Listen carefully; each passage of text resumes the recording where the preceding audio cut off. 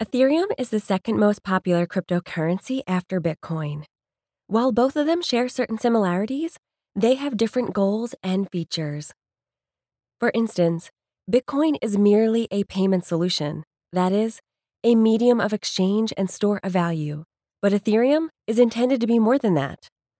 Also, while Bitcoin runs on blockchain technology, Ethereum is a blockchain technology platform.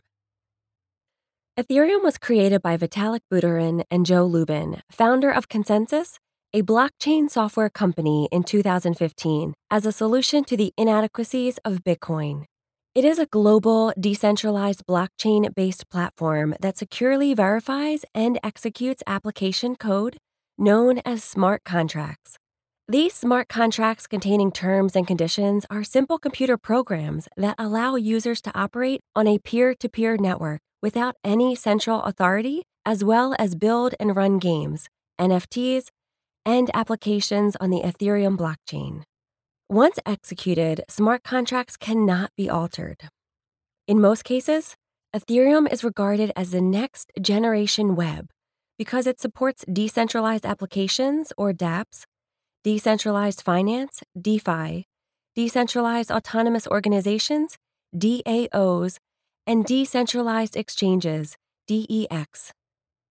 The use cases for Ethereum are numerous. It can be used to make transactions, earn interest, use and store NFTs, non-fungible tokens, trade cryptocurrencies, play games, use social media, and more. This makes it the first cryptocurrency to utilize the full potential of blockchain technology.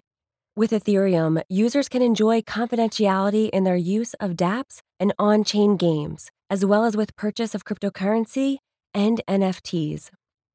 Users don't need to supply personal details to use an Ethereum-based app. In addition, there is no limit to what can be done with Ethereum, making it a general-purpose blockchain that supports innovation. The fuel that runs Ethereum is Ether. With it, users pay the fees, or gas, for any transaction carried out on the Ethereum network. To store ETH, owners use a wallet, a digital interface that allows owners to access their ETH that is stored on the blockchain through private keys they receive each time they initiate a transaction. Ethereum supports mining, that is, the process of creating a new set of transactions that is added to the Ethereum blockchain. Unlike Bitcoin, an unlimited amount of ETH can be created. Currently, there are over 122 million ETH in circulation. As of October 10, 2022, the value of ETH is $1,294.58. Ethereum is constantly evolving, therefore, many use cases can arise in the future. For example, Ethereum recently successfully completed the merge, whereby Ethereum moved from a proof-of-work consensus to a proof-of-stake protocol. The move to proof-of-stake allows users to stake their ETH to validate transactions and be rewarded with more ETH. Another benefit of the merge is that Ethereum's energy consumption will be reduced, gas fees will be reduced, and Ethereum transactions will be faster and more affordable.